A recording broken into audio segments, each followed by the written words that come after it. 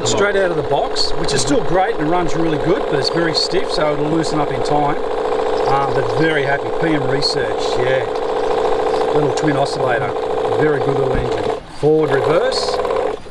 I'm getting it down so it's running, you know.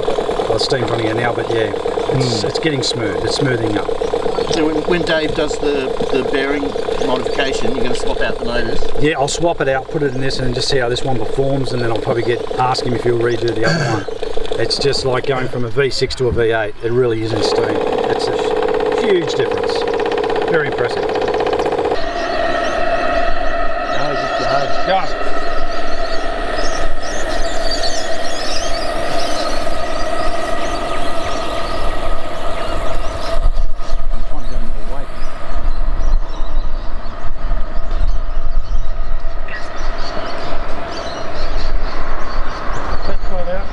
I'm opened up, yeah. Dave's got his engine work and it makes a huge difference. It does, and I've got no pressure. If you look at my pressure gauge there, no pressure. 15, it'll be 15. It'll probably be 20 now.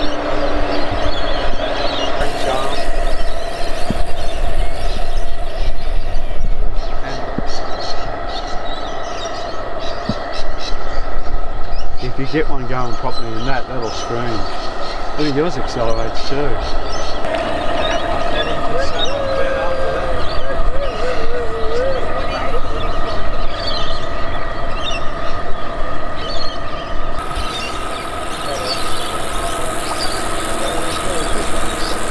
Yeah, but if you throttle it off, see mine's running up, that's 15 psi right now. And I'm like 40.